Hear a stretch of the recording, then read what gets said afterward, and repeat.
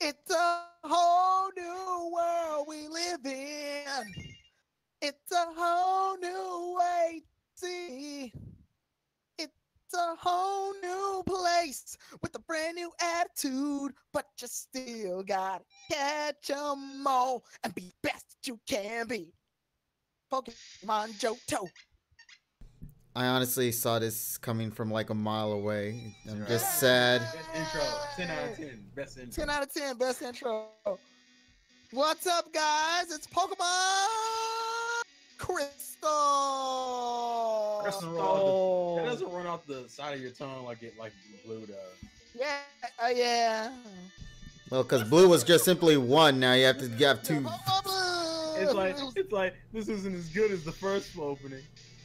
It would have been fine if it was Pokemon Gold, because it would have been like Pokemon Gold, but Yeah, actually, that would have been the natural transition. Gold. Am I a boy or a Gold. girl? Guys, gender. oh yeah, that was a thing in this version. Yeah, that's why I'm going back and forth. I The would first pick a game, girl just to be a different. right? The first game to introduce genders. ZZ. Yikes. Oh, first game to introduce time. This game literally smacks you with, hey, this is a different Pokemon game. It's a trend-setting game. Right. Every game from this moment is going to use time. Yeah. Looks at Pokemon Ruby, Sapphire, and Emerald. Totally. Hey man, they had a day. Well, they had a clock, but it was always daytime. I was like, the fuck? Does the sun never go down? Nope. I'm not gonna get into too much. Not in universe. Usually, because this is weird. I haven't looked at. It's weird because this is actually the generation I started playing the series at. Oh yeah. This is a lot of people start. This is the first game I got.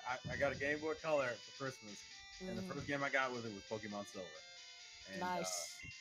Then I went back and retroactively played Red and Yellow. I think I went back and replayed. So this game is probably this generation means a lot to me gaming wise because of its importance. Would you say, Terrell, that this was the first Game Boy Color game you ever played? Yes, it was, because I got my Game Boy Color the same day I got this game. Nice. Okay. And that kind of falls into what we were talking about during KG stream yesterday, was our first impressions on Pokemon and the Game Boy when it came out. So you played Red, Blue, and Yellow just to like as a reminiscence type of situation. Yeah, because I love Pokemon so much. I felt like I didn't want to miss out on an adventure I never got to play. And right. Because the Game Boy Color was backwards compatible, all I needed was the cartridge. It's a TV.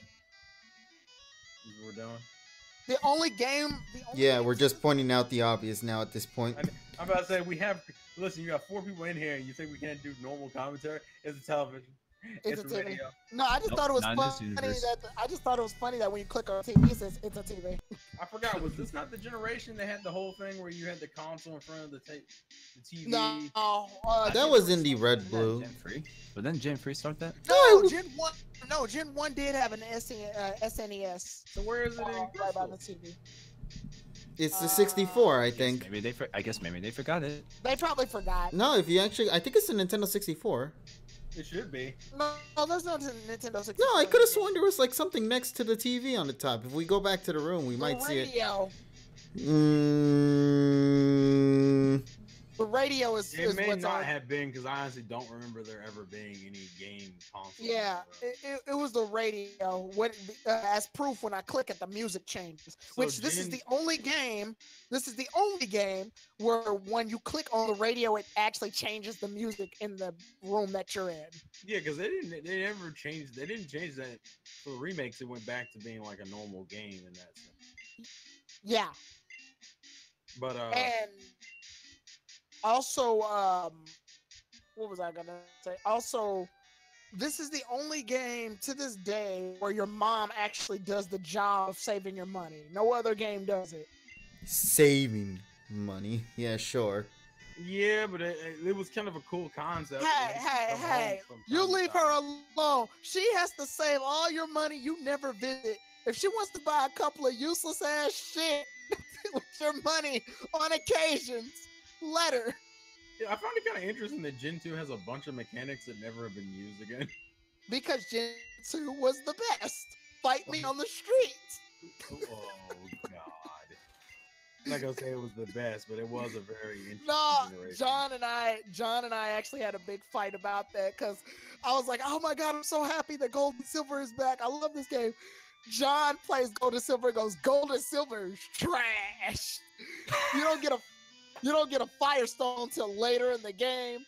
Houndoom is in the Kanto region, Salt. which makes no fucking Salt. sense." Salt. To be And I fair, was like, Gen 2 does have a bunch of stupid shit in it. yeah, and then I typed in, I was just jokingly typing in John's comments, "Fight me in the streets, scrub." Yeah, I can agree about the whole situation regarding the Pokemon and all that. Like, for some reason, Mareep is not in this version. Yeah, That's like the Feels biggest bad, man. pet peeve I have with this version of the game. yeah, they really encourage you to buy Gold and Silver, and it was like once Crystal came out, Mhm. what was the point in buying Gold and Silver? Yep. Yeah, I don't know if you guys are probably, well, you guys are smart, but for those watching, Wow. once you click on that Are you calling computer, your audience dumb? Is that what you just did? no, Are we- I'm calling my audience. Boo. No, I'm calling my audience millennials that didn't get the Yikes. chance. That didn't get the chance to play these old treasures. Okay, That so you're not- computer back there heals your Pokemon. to be fair, that was a weird concept to begin with. Because can't your mom do the same thing? No, your mom. That's the downside of your mom in this game. She can't heal your Pokemon. What she can do is save your money. Look, see, Pokemon. The Johto region's mom cared So- about your finances. So basically, she's my financial advisor. Yeah, pretty much. The other Alright. moms were the other Wish my moms were mom's your like that. nurse. Shit. Yeah, all your moms were your nurse. She's your financial advisor. You know the one thing that always confused me? What? Why What? is it that we always dealt with the mom in all the games and not the father? Like, why can't we have a single father? I mean, Ruby, Sapphire, Emerald. No, yeah, no. and Emerald, and Emerald, your dad's the gym leader, but I he mean, yeah, doesn't that's- visit the house ever. So like, you might as well just say it's just your mom. Oh, I forgot. Never mind. I got Chikorita, by the way. Why? Yeah, is there a particular Chikorita, reason? Chikorita. Chikorita is my favorite. I'm sorry. I'm gonna. Also, okay, how that mon dare you. needs some love. Already making mistakes. Jot it down, folks. Okay, But it needs love. Side note, I do want to mention something about the Gen 2 starters because I feel like these are the ones that are the least respected. Like they don't I really get any love. Really, They I don't like. get any. I mean, they don't get a lot of love in the fandom. Like Ah. Gen 2 starters like Typhlosion, Feraligatr, and Meganium kind of just get shitted on. They barely get even talked about. I There's think it's Pokemon because else. I think it's because they don't have a lot going for them. I mean, I think They it's give them mostly Mega because Evolutions. The fuck? yeah, I was gonna say because they're monotype, so they don't have nothing really like secondary going for them. And Gen 3, all of the starters are a dual type except for Sceptile, but Sceptile made up for it by his use of like other moves. Gen Okay. 4, you got like Steel and Water, Ground and Grass, and Fighting and Fire again. I still hate And it. then- Again. And then in Gen 5, you had like a Samurai Water Pokemon, which was kind of lame. And Bullshit. I like Samurai. I Yeah, do, but Samurai's pretty cool. I like him. I don't like what the treatment they gave him. His stats are god awful. Like Well, I don't know how in the hell you'll be able to fight with him effectively. Yeah. Gen 5 starters were kind of weird because Embor was like, to me at that point, a lazy ass. Trash. Yeah, just a lazy fucking. Oh, Pokemon can move in this game. First game to do it. Oh yeah, the first animations and shit. Yep. First game to do it, and then they stopped doing it in Ruby and Sapphire for some reason. Yeah, I don't understand. Maybe because the models got more complex. No, because in Emerald they did it right back again as if nothing happened. Listen, we're working on it. All right. Gen 3 steps backwards. Well, kind And of. then they step Technically, forward. since it's in since it's in Emerald, technically it's not like they're stepping backwards. Yeah. Considering Gen 3 was such an overhaul. Terrell. And What? in Emerald version, they didn't fix the time situation. It's Listen. still daytime all the time. Listen. Shut up. All right. We can't have all these nice things, you piece of shit. All right. No, I just imagine. Remember the That's Dragon Ball a Z? piece of shit. Remember the Dragon Ball Z bridge where like Vegeta's looking up at the sky. He goes, "Oh, it's nighttime on a planet with two suns." And I just imagine Emerald and Brendan looking up at the sky on a planet with two suns. But yeah, going back to what I was saying is, I don't feel like they really give the Gen 2 starters much love and attention in like. I agree. In media, like, I totally agree. Absolutely. Because look, all the Gen 3 starters get mega evolutions. Gen 4 get representation in Pokken. Fucking Gen 5. Well, Gen 5 is kind of in the same boat, but Gen 5 is still newer, so it's a little bit more excusable. Gen 6 arguably has the best overall designs of starters. And then, with the exception of Delphox.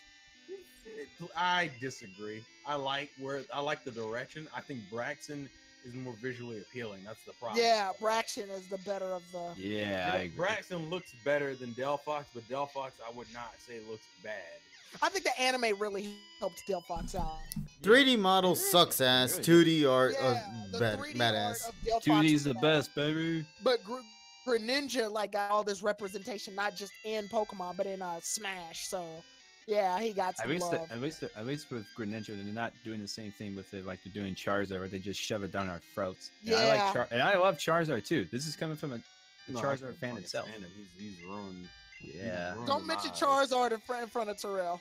Oh god. I mean, is that a rule now? we talked about him in our Mega Evolution discussion, and he had justifiable rage, but it was rage nonetheless. Yeah. Wait, when was that special? A while ago. We did a while back, way back during. I think before Omega Ruby and Alpha Sapphire came out. Oh, well, in that case, that's one thing I will say. The only love I would say that Gen 2 respectively got was Bayleaf in the anime. That was about it. And that's one of the reasons I love Chikorita, actually, is because of her in the anime. Yeah, if Ash had a Typhlosion in that series, I can guarantee you Typhlosion would be everywhere. Yeah, but we didn't get that. We didn't get a Quilava until Gen 4. Which is weird. Like, why? Yeah. They did that again with, who evolved in one of the later tournaments? I'm trying to think. Fanfi. Yeah, that's what it was. Fanfi. Yeah, Fanfi. He got Fanfi in Gen 2 and it didn't evolve until like Gen 3, late Gen 3 Battle Frontier. Yeah, that was just a weird thing. I guess because they figured, hey, he has the Pokemon, we might as well evolve it. So that means in like 2022, Gibble will evolve into Gabite. Yeah, actually, he should have already evolved in Gen X Gen and Y, 7, right? I keep forgetting we're already 8 generations in. Well, 7 generations, and we're heading towards 8. Okay, that's what it. Well, yeah, I guess that's the argument. And I want to have that discussion. I'm not going to do it now because I don't feel like we have enough time to really get into it. Right. I want to have that discussion about, do we really need to keep adding new Pokemon for every new game? Like, can we have a generation that focuses on the Pokemon that already exist and just add more enhancements? Yeah. I'm down with that. I like that idea. Yeah, I'm down with it too. Yeah, I like that. I feel like we have, where are we at right now? 800 and something or 9? 800, almost like 802. Okay, that's where we're at. We're at like 802. Yeah, because the last 2 generations haven't added as much. Yeah.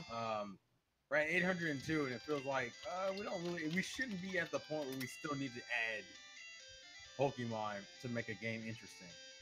Yeah. I understand that half of the fun for a lot of people with Pokemon is catching new creatures. And I guess the risk would be to making it more of an RPG means that it's more focused on the story and plot and characters than it is the Pokemon. Right. And I guess, but what are Richie and Tyrone and your guys' history with Gen 2? Because I already mentioned mine. This is my first generation of playing the games. I get Richie. You want to go ahead, since I think you said you didn't really play Gen 1 a lot. You played Gen 2. Yeah, Gen 2 was when it started. I mean, I didn't have too much experience. It was just all about trying to figure out Pokemon. So it was basically what you said the other day, where you're stuck in Viridian Forest for like fucking 3 hours and stuff. But it was kind of fun, I guess, because at the time you had the thinking that, I gotta be just like Ash in the anime and just be here forever. So that's what I kind of did as well. But then I realized, wait, that's not how you play the game. You can just go on. You don't have to be like Ash exactly. You But- can just move on. You don't have to be like Ash. Yeah, don't be like the anime. That makes me laugh for some reason. Yeah, You don't have to be I like- know the reason because it's the sad reality that. You don't have to be like Ash. You can move on. Yeah, it literally is. It's the sad reality that Ash can't move on because GameFreak won't let him move on. Feels fucking bad, man. KG, what was your experience with Gold, Silver, and Crystal? I think it was like a year or so later after I bought Yellow, and I remember getting that game via a birthday gift because I never kept up with the release dates for Pokemon at that time because, well, still No one young. did. And so my parents just one day, I don't know why, she was just like, hey, I'm just in a good mood today, and I found this over here at Toys R Us, and she just came back home with a copy of Pokemon Crystal. And I was like, huh? So I was surprised by this because I was like, oh, I didn't realize that there was a new game already out for Pokemon. So I played it, and yeah, that was my first experience with the title. Just random sheer luck. I'm pretty confident if she never brought that title, that game here home, I would have never known that there would have already been a second generation. I would have probably still been playing the first gen at that time. Right. But yeah, that's pretty much my first encounter with that game. Just random day, she got happy. I was like, hey, here you go. And I'm like, okay. I remember, yeah, because that was the only possible way you could know about a game was if the commercial came on television. That's the only way you could know. Internet wasn't really like developed enough to the point where you could, look it up. It was either TV. It was either TV or magazines. It was either TV, a magazine, or if you go to like Toys R Us or You know game. what the kicker with that was? What? Because I was so in love with Gen 2 and Gen 1 that when I pre-ordered Ruby and Sapphire, if you went to, I think it was Best Buy Circuit City, they gave you like this coin. Oh yeah, I forgot Circuit City existed. Yeah. I think they had commercials for that actually too. They gave you like a coin that had either Groudon or Kyogre in the damn coin. And I remember it was the worst feeling in the world because that was before they put out pre-orders before the game had a release date. So I sat there, got the coin and the pre-order stuff, and I couldn't. And because I didn't know when the game came out, I kept going back to Circuit City, going into the game section. Is it out yet? Yeah, literally. out That's what, anytime I would be over, like, is it out yet? Is it out yet? Even when Sir, they gave me, Sir, you asked me twice in the same day. what Is it out yet? I still remember because Gen 3 came out Oh, in right. 2003. Came out in 2003, so I was 12 years old. And my mom was like, I'm not taking you to Circuit City again. Mom, the game might be out. Like, no, it's not. I think it came out. Was like, it? Was it these coins, by the way? Let's see. In the Yes. Discord. Yes. I still have that coin actually. Terrell, it's obvious what you needed to do. You needed to sleep at Circuit City. You needed to just camp at Circuit. I live here now. That was Just before. camp That was out. before. That would have been before it became cool, by the way. Right, Yeah. right. So Listen, I was underage. okay, Yeah. guys, epic Pokemon battle right here. No Pokemon battle is Sure. We were still working on them fucking icons. Yeah, Those icon representations of the Pokemon. literally, they're blocking the road for a Pokemon battle, which I still think is the coolest way to block a road. Though it just shows that there's more activity going on outside of you battling Pokemon. Okay, Anyway. but how long? What was the time gap between Gen 1 and Gen 4 years. 2? Okay, because No, I was 5 gonna years. say- 5 years. I'm sorry, it's 5 years because Oh. 1996 to 2001. was it that long? No, Crystal came out in 2001. Gold and Silver came out in 2000. So yeah, 4 years, 4 to 5 years. That's still crazy to me, especially considering. It felt like a year. Yeah, it really did. Well, that's For the second. us, it felt like a year because 1998 to 2000. Yeah, Well, the quality jump in this game from the first one is staggering. Just in the way everything looks. because of all the money they made from the first one. Mm-hmm. And also, don't forget about the help from Iwata too, who managed to help make the next region we'll be visiting thing. Right. Yeah. Wait a minute, wasn't it just 2 years in the United States and then 3 or 4 some years in Japan? You know what? Fuck it. I'm googling it. Right. That's what I'm In Japan, it came out in 1999. Yeah. In North America, it came out in 2000. I think. I'm talking about more of the gap though, not just the Yeah, like, these games. Well, yeah, because at that time importing stuff wasn't as fast. So yeah, Japan had it long before us. It was like a year. It wasn't that Like bad. yeah. Yeah. I think the demand was so high. Yeah. Oh, wow. Okay, so for Japan, they got the titles in 1996, and for North America, it was 1998. Yeah, 2 years. And Europe, 1999. Holy shit. So yeah, the gap wasn't as long for us in the States. Yeah. It was like 2 years. Which... Except I'm sure in Europe. So wait, the year before Japan got the sequel, we got the first game. Pretty much. 10 out of 10. 10 out of 10. Best company. I want to say because the only way you could possibly know about Gold and Silver's release was watching commercials. Like, hey kids, spit out your fucking cereal because Gold and Silver is out. Go to the stores and get it now. And I'm like, wow. Tyrone, you got less than a minute to tell the story. Hurry up. That's it. That was the story. Or a few seconds, rather. So now we just got 20 seconds of silence. No, we're not doing that. Professor not again. Not again. Yeah, Professor Elm's getting robbed. Yeah, I was going to talk about what we think about the new professor in this generation, but I guess... No, we have enough time. He's kind of pointless. There you go. He's kind of pointless. I like his nerdiness. I like the more nerdy professor. Yeah, I like the nerdiness. It's just there's not really much to add to it. So, all right, there you go. Guys. See ya.